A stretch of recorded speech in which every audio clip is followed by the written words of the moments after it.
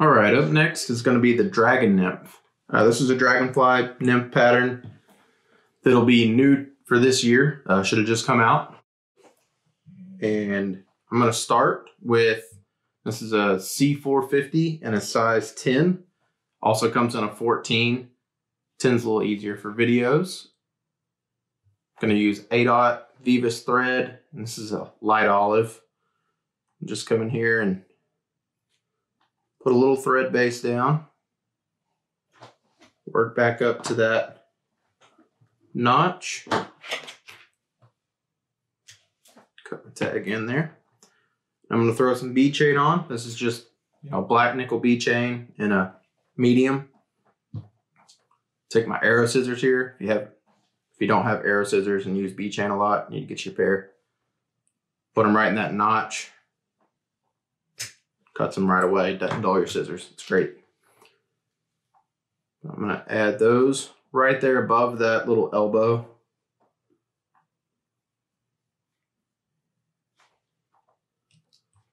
I like to do 8 to 10 one direction, 8 to 10 the next direction. And you do your frapping wraps, which are under the eye but above the hook shank. I do about 8 to 10 of those as well, depending on how big of the, your thread or how big of the eyes. I'm going to go ahead and do it again.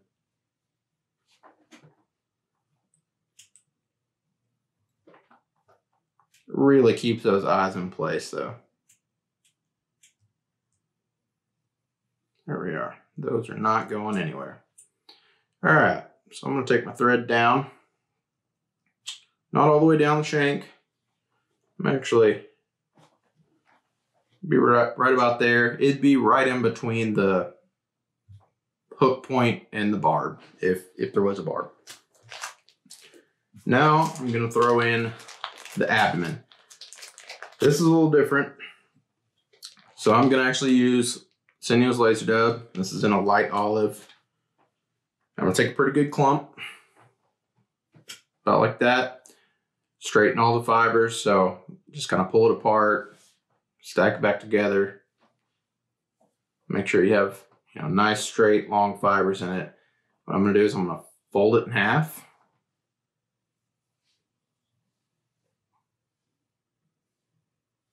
There we go. Kind of twist those fibers together. I'm going to trim off the really long fibers to where I have most of my fibers can reach that point there. Tuck them in nice and tight. Then I'm going to take my lighter and just slowly burn this down. This takes some practice, but it just kind of melts and you can press it together. Be careful, this stuff can catch pretty quick.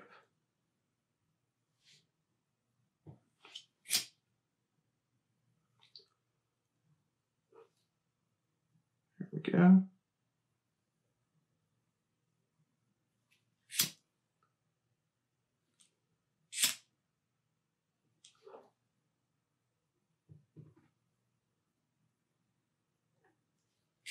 A little bit more.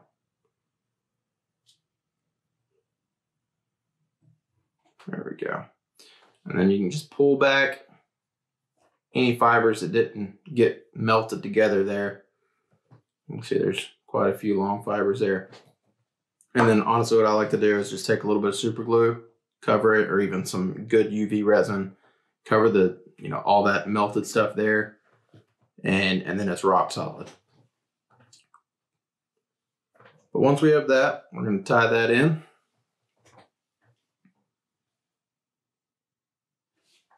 There we go. And I want this to hang out, roughly a hook length.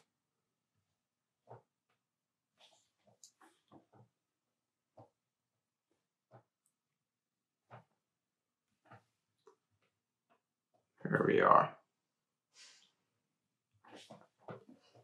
And then I'm not going to trim out all of this. I want it to help build up a thorax there, so gonna leave a pretty good amount to tie up to the dumbbell eyes there. There they are.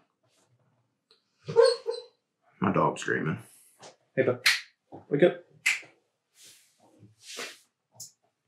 All right. Next is to take a Sharpie, and we're gonna add, throw a half inch in here. We're gonna add some barring to it. Use brown Sharpie.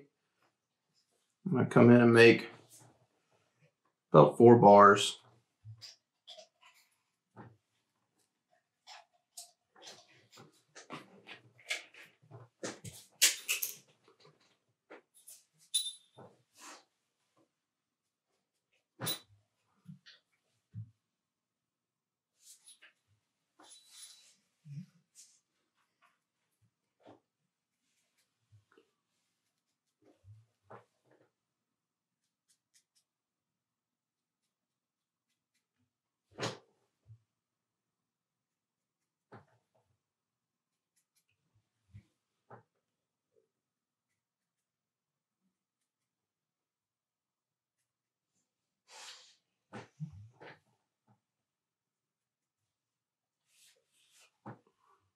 There we are. All right. That side a little darker there. Okay. We've got our barring. Now we're going to add in first set of legs. So for the larger size, the size 10, I like to use perfect rubber. Now I do change up the leg material on the smaller size, and I'll use like a Uniflex or one of those type of materials, sexy floss, all sorts of, they're all the same thing really. Any of those work, but this is perfect rubber in, it's called motor oil is the color of this one. Come in and put one leg on each side here. And I like to just tie them in half and bring the other one around.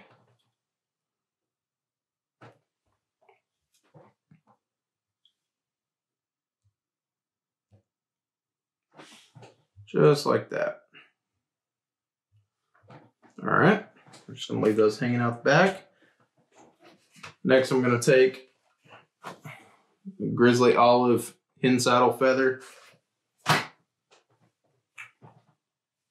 I'm gonna strip away all the downy fibers on it. Don't want any of that. And I'm gonna be tying this in from the tip and wrapping away from me. So I don't need this side of the feather here. Just want that side there. That way it lays back.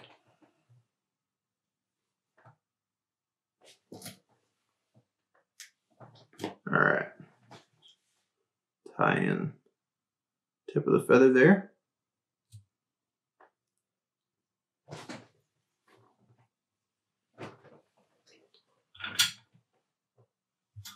I'm gonna just wrap this right there in front of those legs.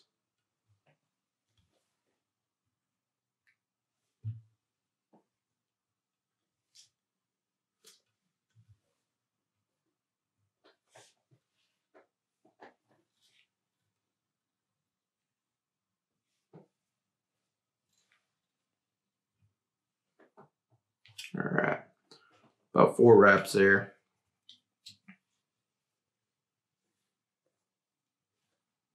Tie that feather off.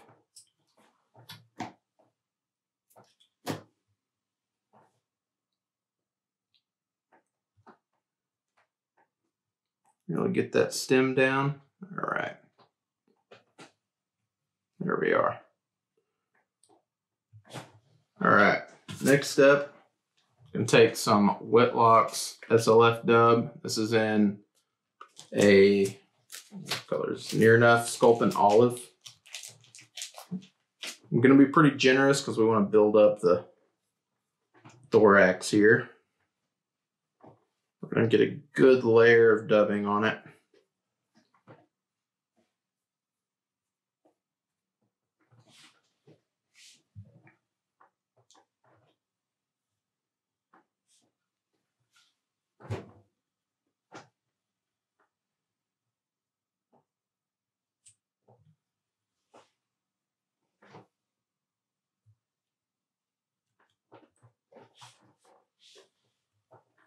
Here we are.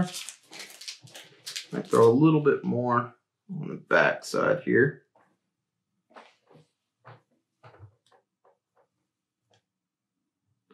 All right.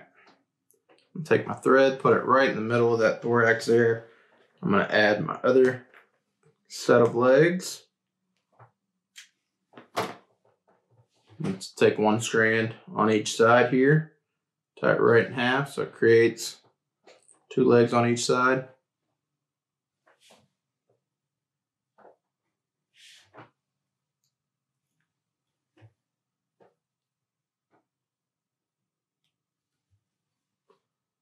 Tie those in nice and tight, and then more dubbing.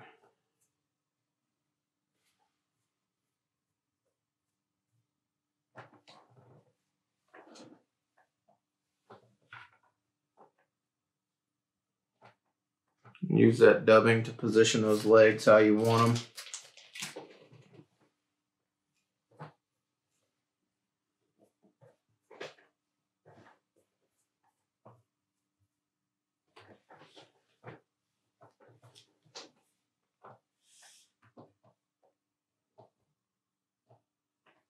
All right, I'm going to take my dubbing, I'm going to advance in front of my legs here. I'm going to start wrapping or dubbing the head. Just kind of figure 8 around those eyes. What you don't want to do is have those legs to where they, push back. You want them to still stay forward.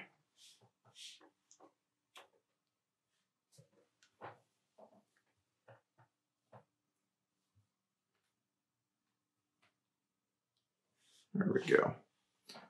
And then you come up to the eye of the hook there with finish.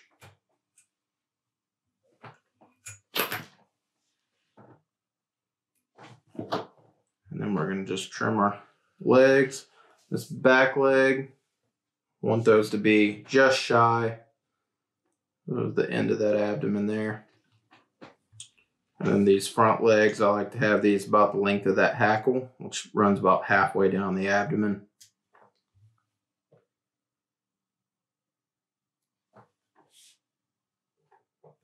Make sure those are even. And the front ones are going to be about the same size. There we are.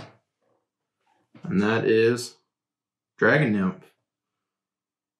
And it is I really designed this to be a carp fly, but it has caught just about everything in the past few years. I would definitely look at it. It's a great still water pattern.